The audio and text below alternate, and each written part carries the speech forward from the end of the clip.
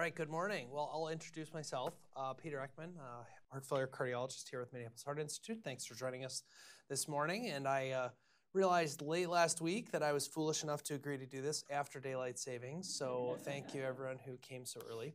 I have a lot of disclosures, and several are actually pertinent to this talk. Even though this is a devices talk, I'm not going to talk about LVADs at all, but we have support from Alleviant for a trial. I don't get any money personally for this, and Cora. I'm on the eligibility committee for this trial. CVRX have done consulting literally once, helping start a program that hasn't done this yet. And then Edwards provides us support for a trial as well. So obviously grateful for these relationships. And I will call these out as we come along. So I'm going to cover four things today. First, I'm going to talk about atrial shunts. Second, I'm going to talk about LV remodeling. Third is baroreceptor activation therapy. And then very briefly, preload reduction and cardiogenic shock. And I'm also quick to point out that this is something that a lot of members of our practice and the heart failure section are involved in this. And so I'm grateful for the chance to talk about this today, but it is by no means all stuff that I've been leading. So this is kind of an interesting story. There was this entity recognized called Ludenbacher syndrome many years ago. People, when people have HFpEF, they get effort intolerance and usually get a brisk increase in their left atrial pressure. So that brings us to Dr. Ludenbacher, and it was discovered that people with mitral stenosis and a secundum ASD actually had a better prognosis. The idea there being you have high pressure in the left atrium, but that ASD works as a pop-off valve.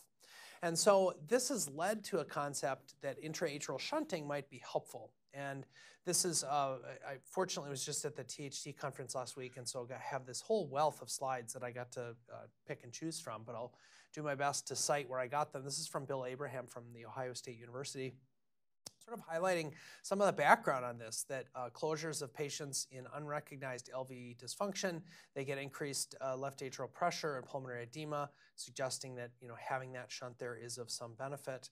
Preclinical animal studies suggest benefits to this, and then first in human and clinical pilot EFS type studies seem to suggest that this is a safe thing to do and may be effective. There are a lot of devices out there. This is a very crowded field right now. Corvia has presented the reduced LAP trial. V-Wave is presenting their results at ACC here shortly.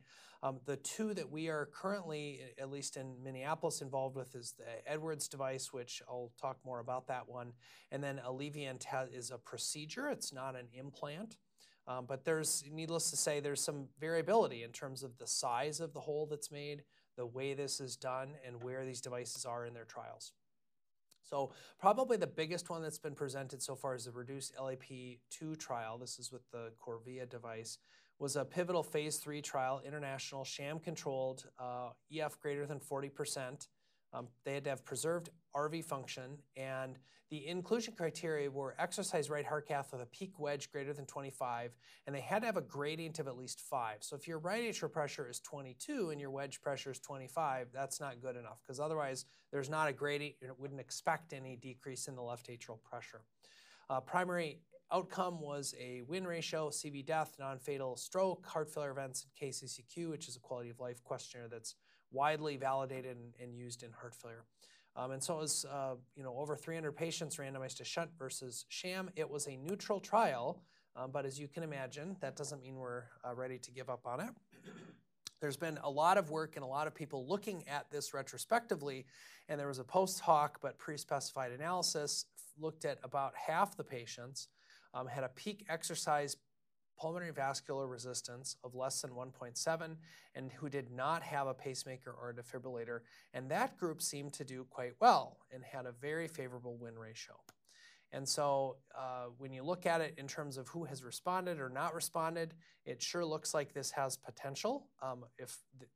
But at the same time, there's a group of patients that this type of technology might be harmful. And so this is still a new enough thing for us to do that there's a lot of interest in how can we tease out who's going to do well with this and who should we stay away from it. This is a presentation from Dr. Kay, who's an echocardiographer from the Alfred and Australia presented on impact on echocardiography findings in patients in this trial. And I thought this was interesting because it highlights, as you might expect, patients who get the shunt have an increase in right atrial and right ventricular volumes. Again, you've got high pressure on the left going across this shunt, more flow through the right. You also might predict that you would have less mitral regurgitation because you've got lower left atrial pressure, and you might have more tricuspid regurgitation. So it does shift the balance a little bit of what's regurgitating. There was not an impact on RV function, but there were decreases in left ventricular and left atrial volumes. Again, this all kind of fits with it's doing what we think it does. Again, we haven't quite figured out who are the right people to put this in. And so in this retrospective analysis of looking at who has benefited from this, there's some differences, as you might expect, between the responders and the non-responders.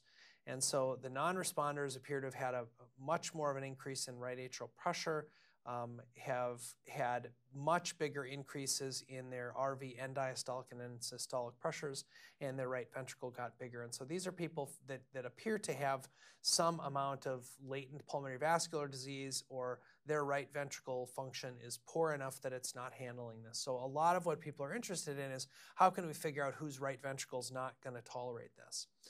These are, again, a couple of slides from Sanjeev Shah, who had previously spoken at this meeting at our Birchall lecture a couple years ago, and presented on some of the echo findings of what you might expect and who you might look to avoid. He had been the international PI of this trial.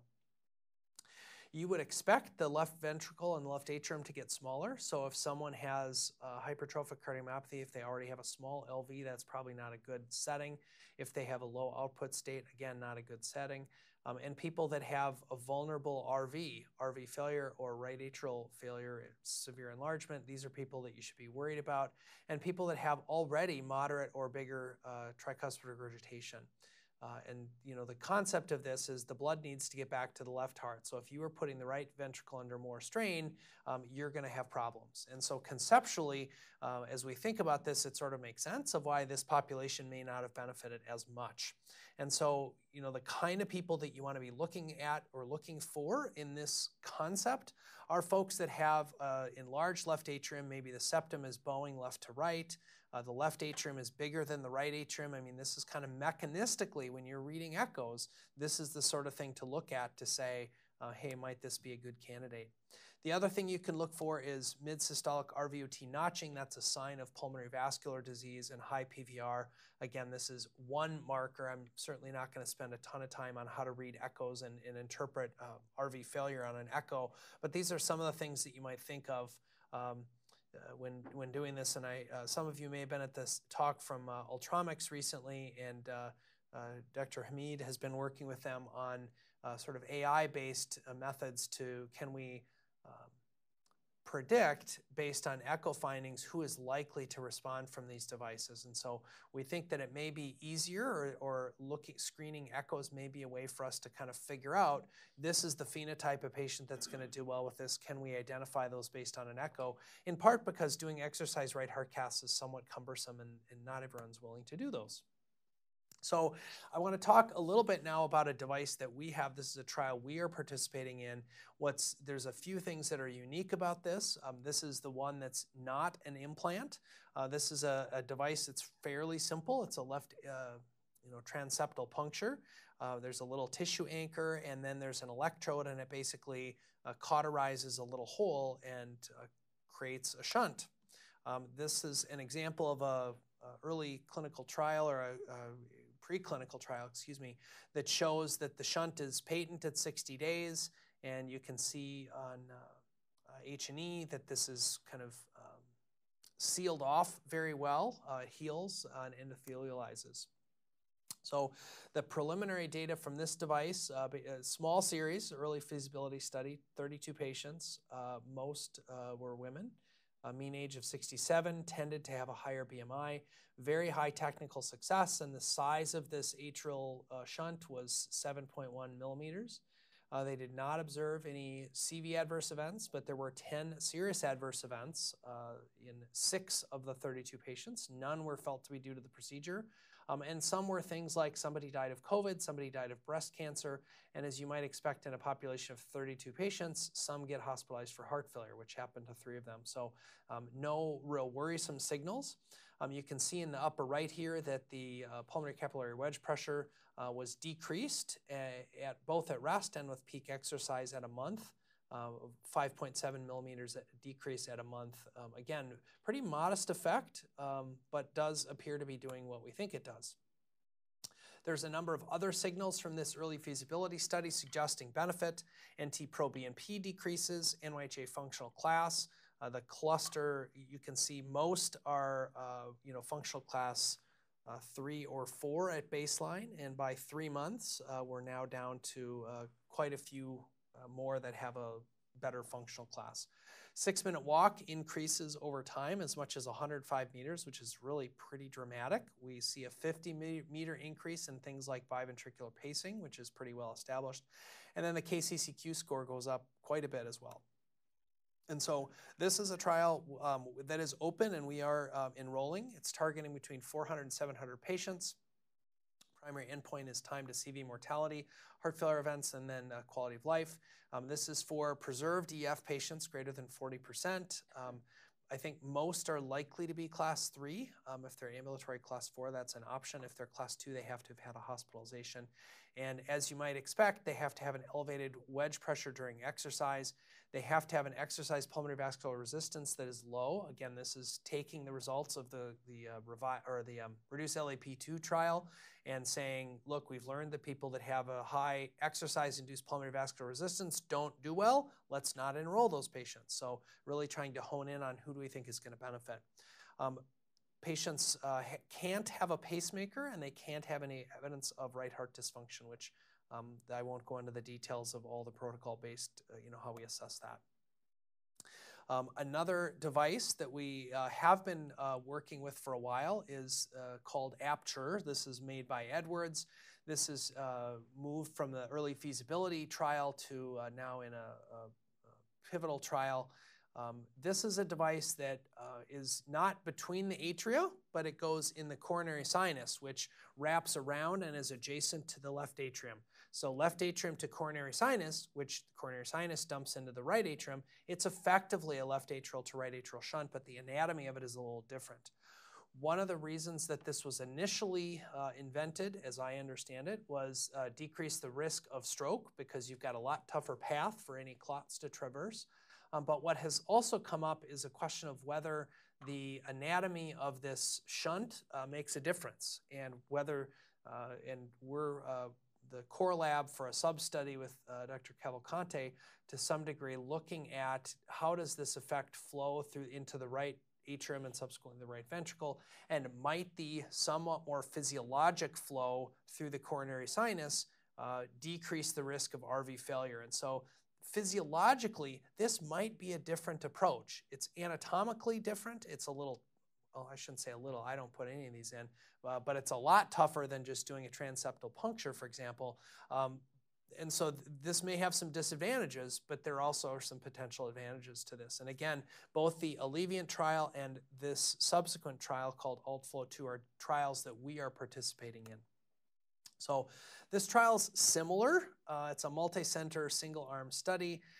People have to have functional class 2 to 4 heart failure, but have to have either had a heart failure event requiring IV Lasix, have an elevated BNP, and their hemodynamic criteria are a little different. Wedge pressure greater than 15 at rest.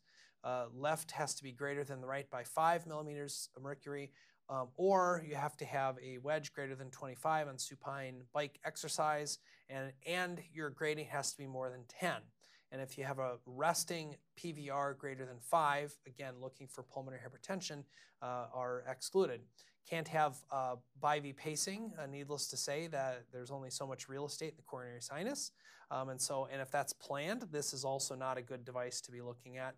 And people that are, actually both trials exclude patients with restrictive myopathies, which we've actually had some discussions with the company about trying to have almost like an amyloid subset, because that's a population you might expect would disproportionately benefit from this, but so far we haven't been able to get traction.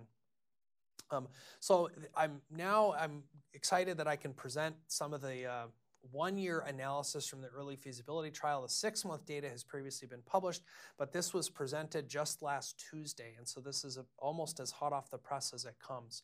So in the early feasibility trial, 239 were screened, 116 were enrolled. 11 had an implant aborted, and I will say that over time, some of the equipment and the techniques for doing the implant have evolved. This has been an early feasibility study, so this was not design-locked equipment. And so I, was at some investigator meetings, and I sort of tuned out, but all the interventionalists nerded out about how we can change the catheter shape and size and make this easier. And so it has improved, and so although the abort rate is not insignificant, that has changed and has improved substantially over time. Of the 105 patients that had the device implanted, 10 had a low EF, and so we're excluding those for the purpose of this analysis because the main thrust of this is patients with preserved EF. And so, as you can see at the bottom, not all of the patients have completed their 1-year follow-up, but 73 of them have. But 4 have died, 2 withdrew, 1 missed a visit, but 15 are kind of pending. This device had very good safety outcomes. The number of adverse events, there were a small fraction that needed re-intervention. There was 1 with surgical retrieval, and a second with a post-surgical stroke. 1 had a surgical intervention for coronary sinus repair, and another had tamponade from perforation in the coronary sinus. So as with anything, we're putting wires in holes and things, there's always a chance the hole goes not where you want it. But in 95% of the patients, and again, a lot of these failures technically were early. They were all patent at a year. In terms of who was in this trial, I'm not going to go through all of these, but it's roughly as you would expect, an average age of 70, BMI of 33, high fraction of hypertension, AFib, COPD. There actually were a few that had biventricular pacing, and so that's, I have to admit, I'm not sure how those snuck in there or if that was done after the shunt was put in. At any rate, 93% were NYHA functional class 3. Preserved EF, at least in this cohort, but evidence that the RV function was pretty good, at least by TAPSE of 20, RV fractional area change of almost 50%. And so when we look at the outcomes, you can see, again, at baseline, 92% were NYHA functional class 3. By 6 months, that's down to 27%. And if you add up the functional class 1 and class 2, we're now seeing 70% of the patients are functional class 1 or 2 at 6 months. And this was preserved out to a year. So this appears to have been effective and persistently effective, at least for a year. We also see substantial improvements in KCCQ overall health status that, again, by 6 months, we're seeing this benefit, and it seems to persist at a year. Now, this study has had core lab data to perform a hemodynamic analysis, and this was not intended initially in terms of that, there weren't, we've enrolled enough with high PVR, we're going to stop. These are patients that, when this early feasibility was ongoing, we didn't have as much data from the reduced LAP2 trial, and so enrolled a broader population of people with pulmonary vascular disease. So there were 24 patients that had resting PVR greater than 2. And as you might expect, they had a higher PA systolic pressure of almost 60 compared to 40. Their mean PA pressure was 10 points higher, and their PVR was on average 3 in contrast to the 1.8 in the whole group. With exercise, both groups had an increase in wedge from about 20 to 35. The high PVR group had a trend towards increase in right atrial pressure, and there was a significant increase in PA systolic pressure, suggesting that this does cause more strain on the RV if you've got high PVR. Now, what did we find? We saw that, one of the outcome measures was change in wedge pressure at 20 watts of exercise. And so when you look at from baseline to 3 months, these are violin plots here, that's the group of patients that had 3-month data, and then you may notice the baseline to 6 months, it's a slightly different number, and that's because not all of those same patients had 3-month and 6-month, and so they're designed so that you can do pairwise comparisons.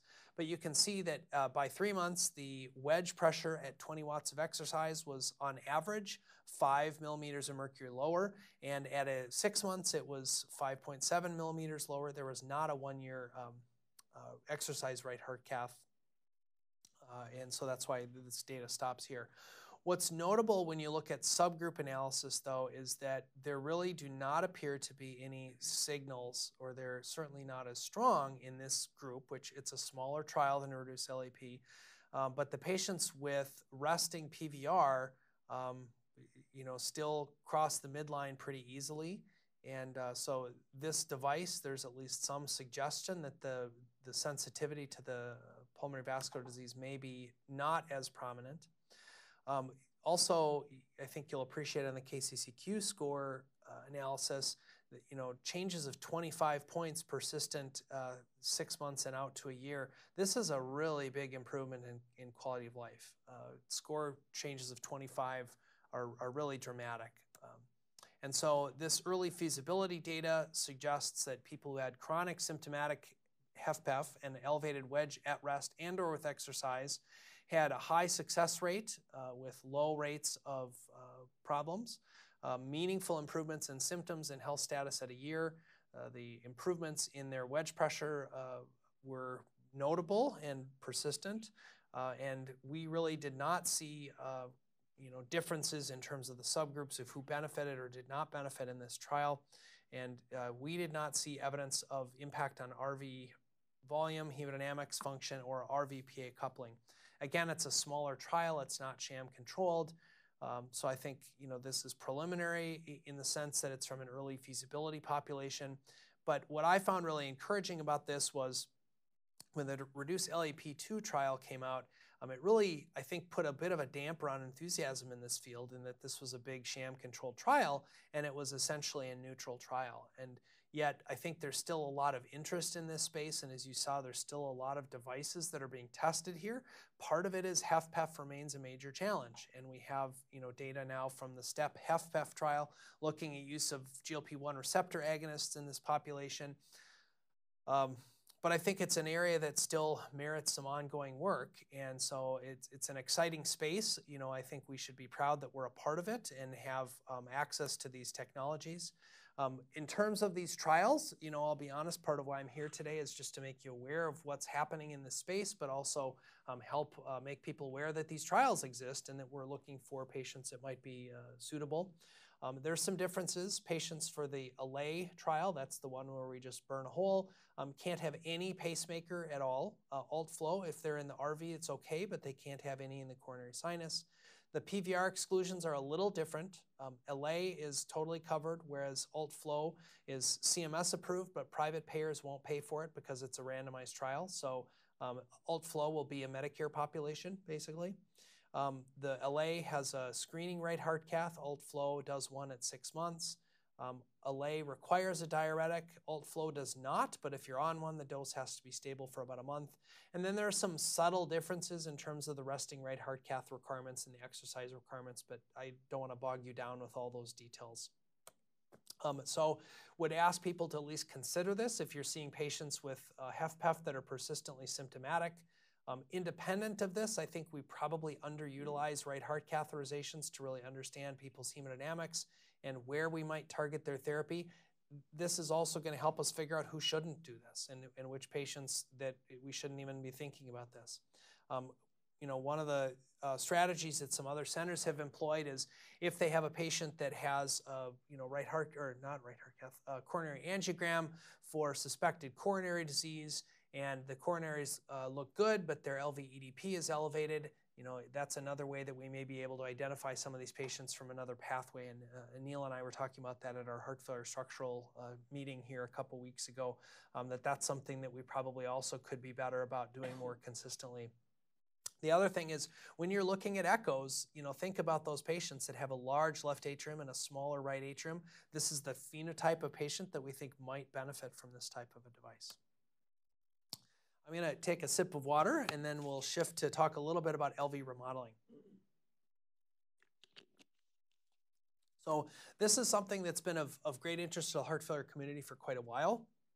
This is part of how these drugs work. So, for example, enalapril decreases end-systolic volume from the consensus trial by 13, carvedilol by 32 milliliters, CRT by 25 milliliters, a mitral repair and replacement decrease at MitraClip doesn't really have much benefit. or on this, end systolic volume. So a lot of other heart failure therapies do lead to reverse remodeling, which is felt to be a critical goal. There's a couple of technologies that are trying to do this, and some have been around for a while. This is the Carillon device. This was presented by Samir Kapadia, who's leading this trial through Cleveland Clinic. This is a device that has a couple of anchors in the great cardiac vein and coronary sinus, described as relatively easy to put in. And once it's in, it kind of cinches up the heart a little bit. Unfortunately, this trial's only had 18 patients randomized so far, but they have had 80 consented.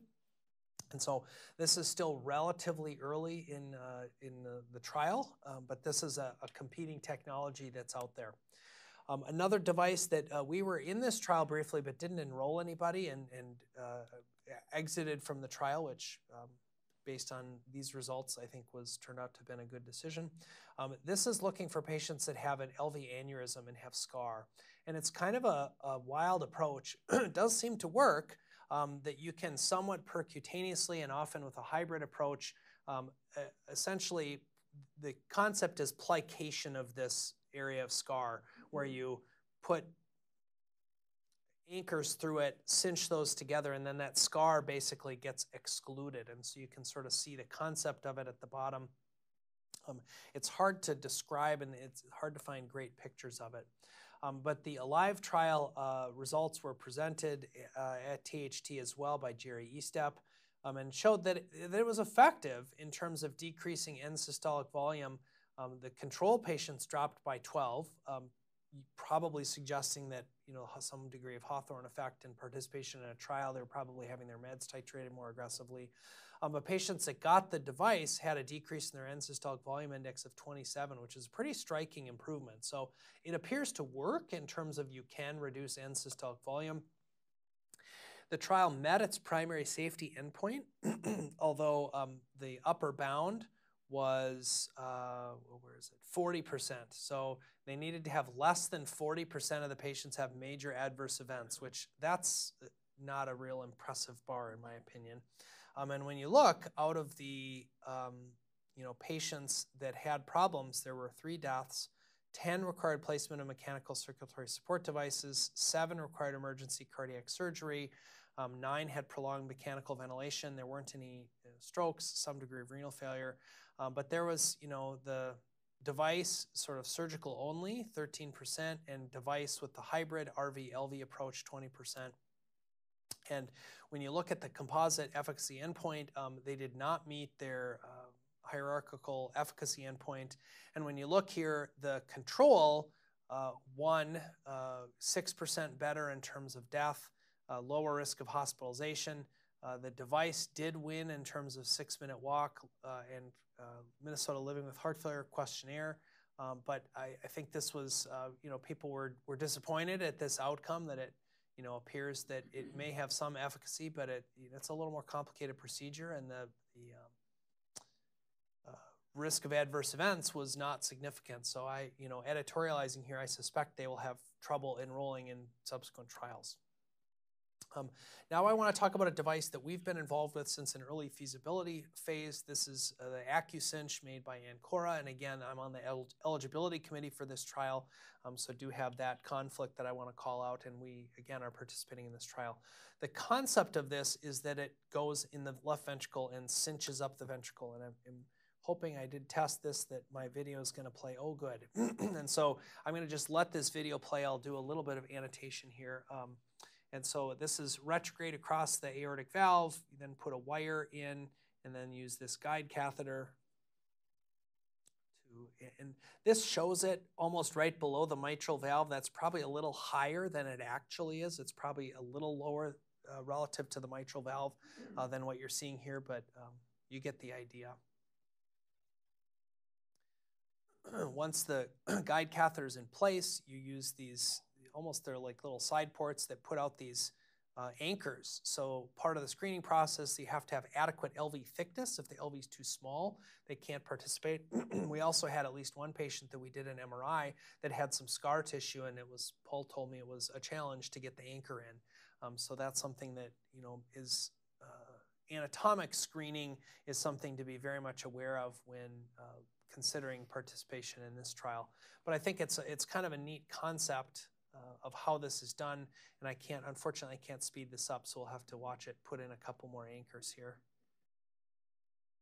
This is faster than the actual procedure. While this is happening, I'm going to send around, we have a couple of little models that show, pink is initial, blue is after the patient has had this device cinched. I'll start one over here and one over here. They kind of give you a sense of how much of a decrease in the LV you can get with this. And one of them's already broken, so don't feel bad if you break it further.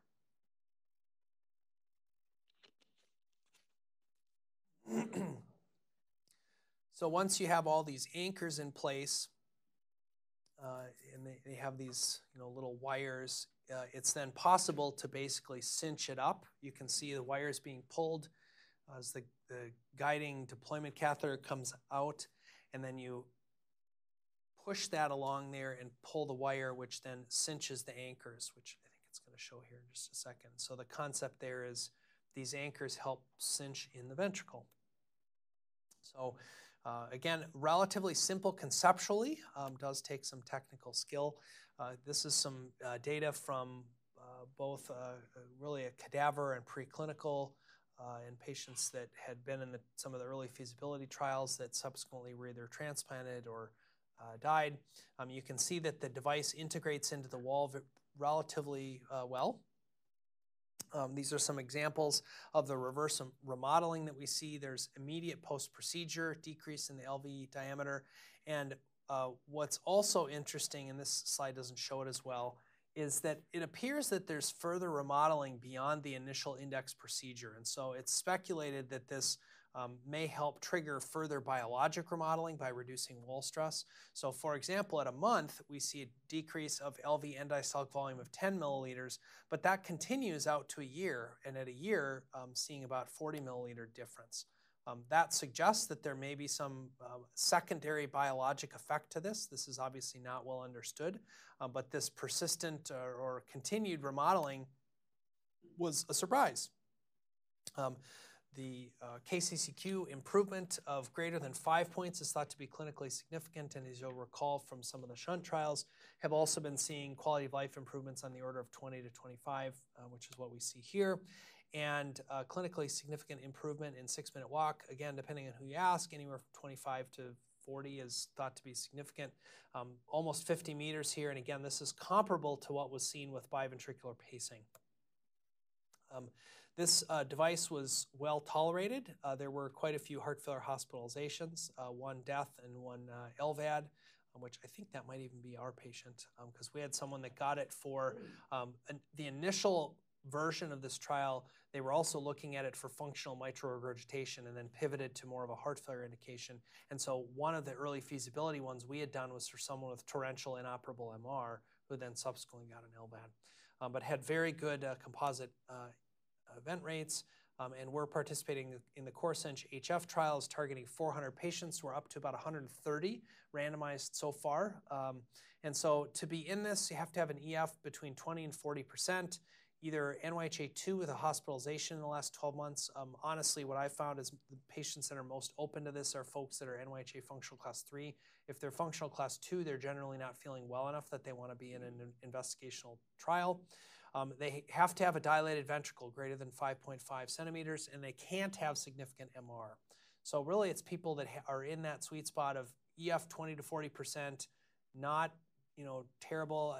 What I'm seeing clinically is people that I think are potentially suitable are folks that have heart failure. They remain symptomatic, but they're not sick enough that we think a VAD or a transplant makes sense. Usually, we've already exhausted all the other stuff we can do with BIV pacing and other medical optimization.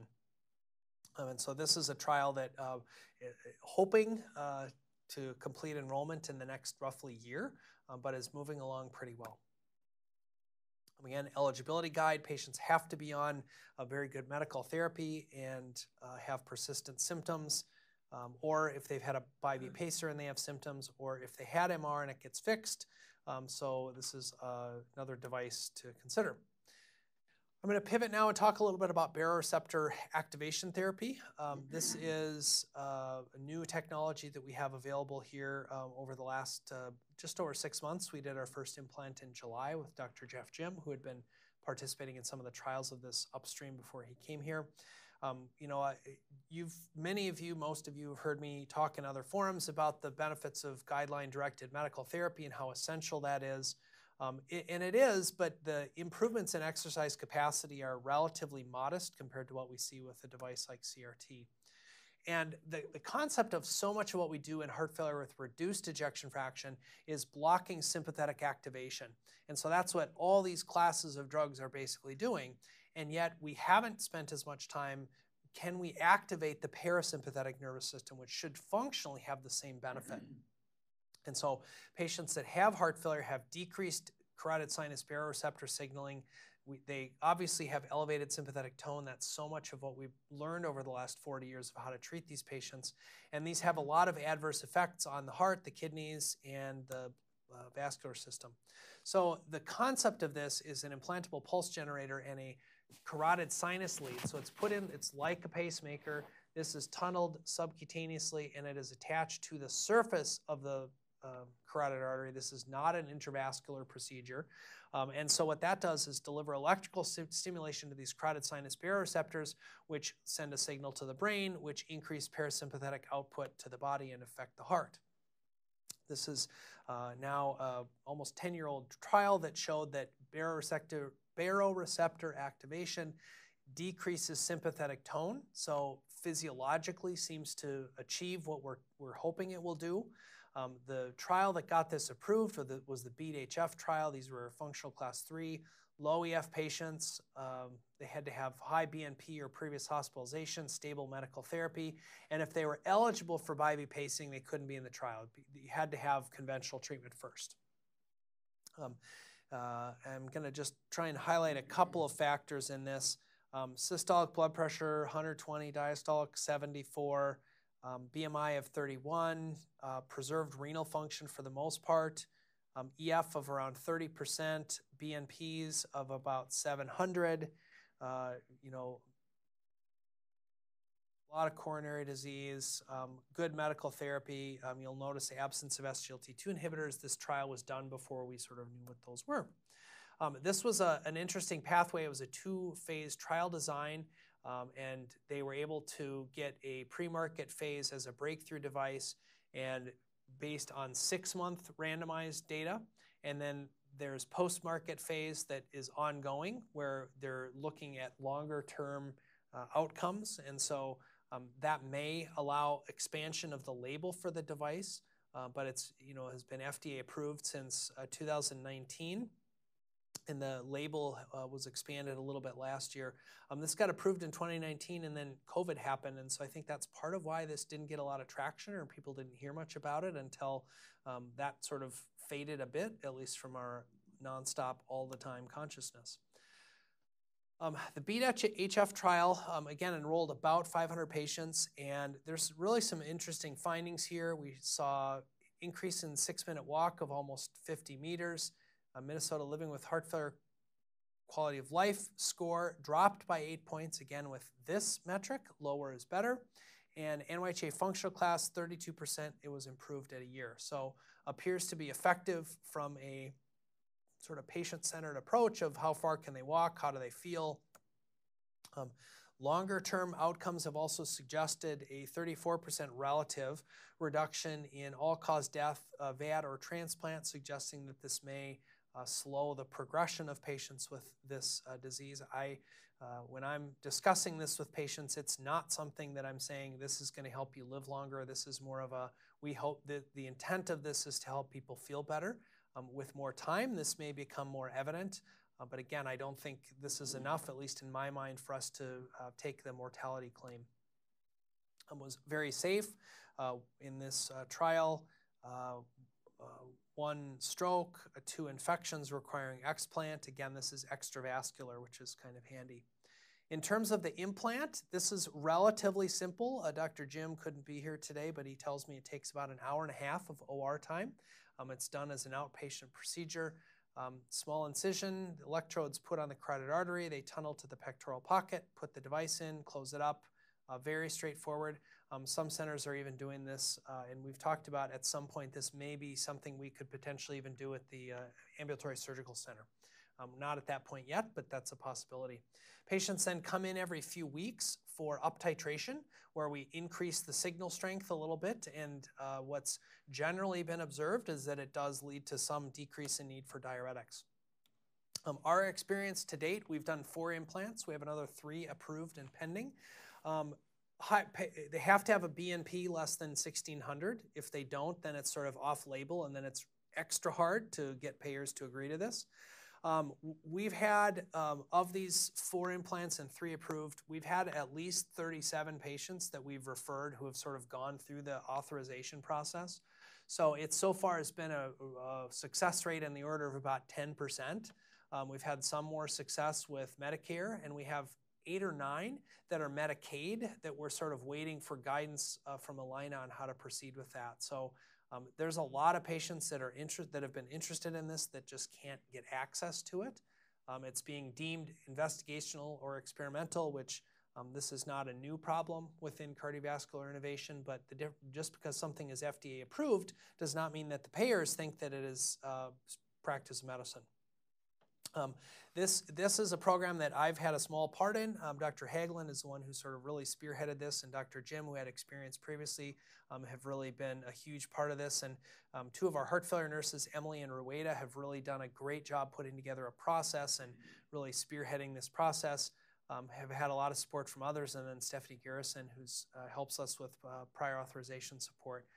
So this has taken a lot of work to get to the point of being able to do this, but it's been noticed. We were lucky to get a little media attention recently, and just last week was told that one of the physicians at M Health wanted to refer a patient for this because they don't have it at their center yet. So something that I think, again, we can be proud that we have this as an option for our heart failure patients. The last thing I want to talk about very briefly is a novel device that, again, one of our former virtual lecturers, Dr. Naveen Kapoor from Tufts, had talked about a device that he had been working on, which is designed to modulate preload in cardiogenic shock. Started a company, Precardia, that has subsequently been acquired by Abiomed, now Johnson & Johnson, and an early feasibility trial of 10 sites that we are now part of. Dr. David Miranda, who joined us recently, was a PI at St. Cloud, and the trial followed him here, so we were really lucky to get him on several levels. But this is a device that's designed to reduce preload by, it's a balloon that gets put in the SVC and is intermittently inflated. And so this is an example of some early data suggesting, while it's inflated, the jugular venous pressure goes up to about 40, and it's for, as long as 5 minutes. We do see that the mean pulmonary artery pressure drops substantially. Mean systemic pressure doesn't change. Right atrial pressure drops, as you might expect, and then the wedge pressure drops substantially too. So hemodynamically, this seems like it's effective. This is a device that there's 7 sites currently live. We're part of the next 6, and again, Dr. Miranda is going to be our site PI, and we are literally having our site initiation visit tomorrow at 7 a.m., so this will be starting soon. This is targeting patients with class 3 and 4 heart failure with inadequate diuresis, and they have to have systolic heart failure. If they have bad valve disease or acute coronary syndrome, these are not the patients to enroll. So at some point, Dr. Miranda may be able to speak more to this trial, but wanted to at least call your attention to it because I think it's a really novel, neat device, and we're part of a real select group of sites that are doing this. In fact, looking here, many, if not most of these are major academic centers. And so again, I think we can be proud of the research infrastructure that we have here that allows us to participate in a really novel trial like this. Briefly, to be in this, you have a period where you escalate diuretics, and if it doesn't work, you get the device. During the device, you can't escalate diuretics because one of the outcome measures is, does it improve decongestion? So really a neat device that you'll probably hear more about and maybe even see in the wild, but I'll stop here. And there's 20 other devices. The THT meeting, I know Lisa and Pam were there as well, and really a lot of neat stuff happening in the heart failure space these days. You know, I could have done 2 slides on each of 20 other devices, but these are the ones that we sort of have already been invested in and participating in. Some are really bananas. There's one that's a device that basically causes localized diaphragmatic stimulation, and that little wiggle is supposed to indent the LV and increase your LV, your stroke volume by about 10 milliliters. And I'm like, really? But it looks like maybe it works. I don't know. There's another that's like a percutaneous pericardiotomy where you sort of put in a spear and then tear the pericardium, and that's supposed to help. All sorts of really novel ideas out there, not all of which are, in my opinion, ready for prime time to be discussed at Grand Rounds. But really a neat meeting and a neat space that heart failure has got so many neat innovations and a lot of people working in this space. It's not all about LVADs. So I'll stop there. Be happy to take any questions, but hope you found that interesting.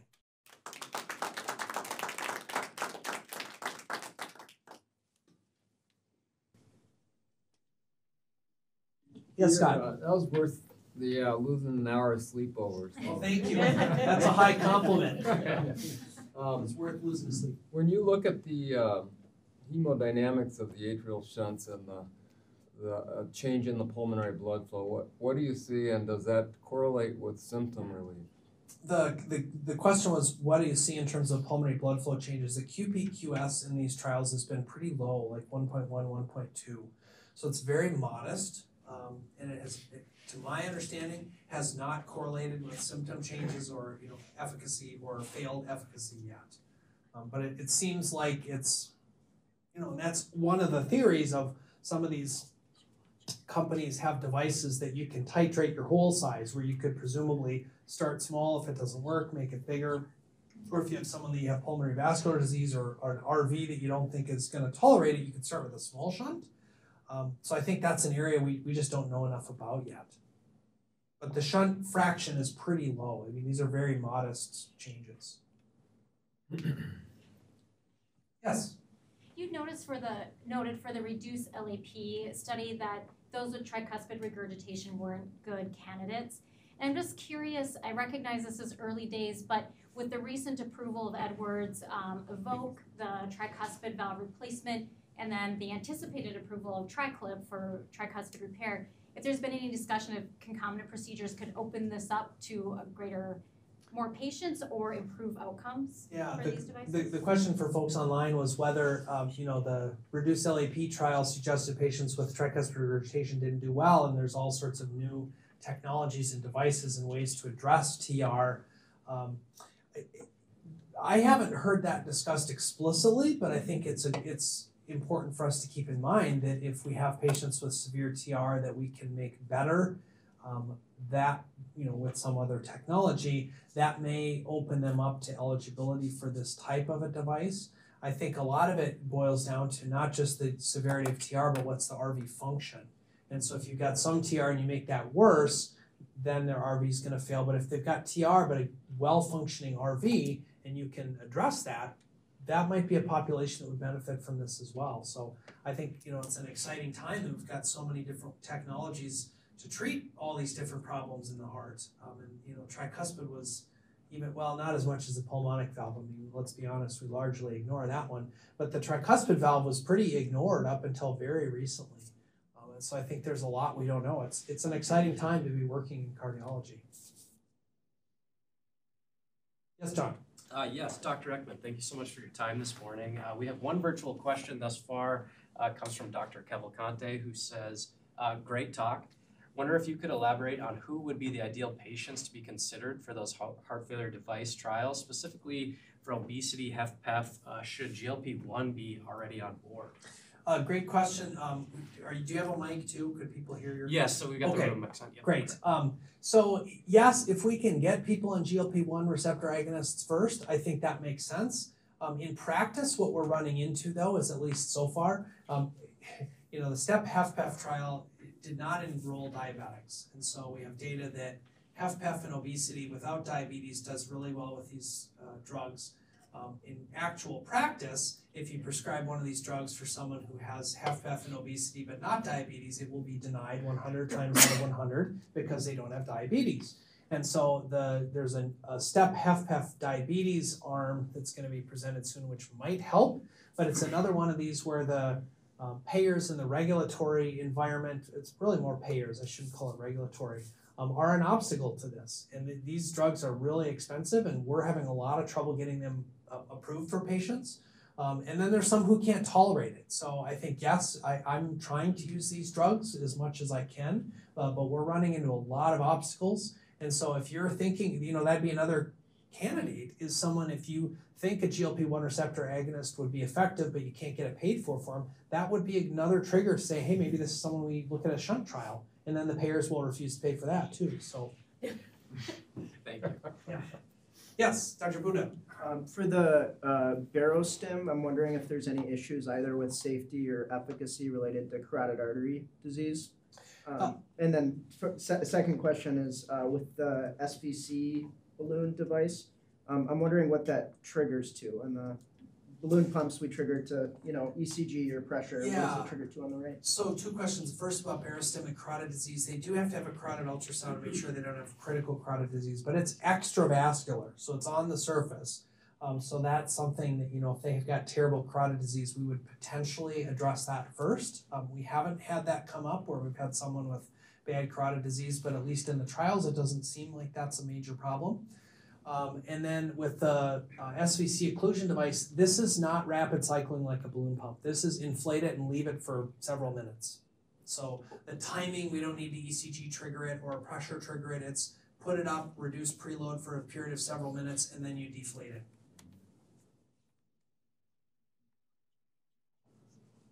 Do you see any opportunity with the parasympathetic stimulation?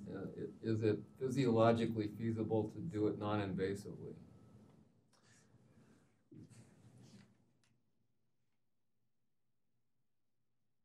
I don't know. I mean, how can you activate?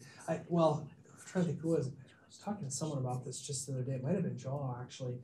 So much about the autonomic nervous system we don't know.